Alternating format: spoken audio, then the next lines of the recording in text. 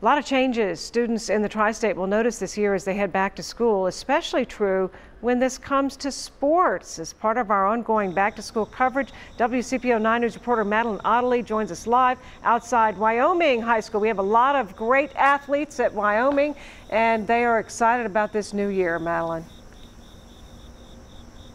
Yeah, Julie, good morning. When you watch these students practice on these sports fields here at Wyoming High School, things feel a lot like they used to. It's almost hard to remember that just a few months ago, many of the students here didn't even know if they'd be able to play this year at all. It's just such a different atmosphere when it's like this instead of last year, and just coming back from that and knowing everything that we missed and that we get back this year, it's just really exciting.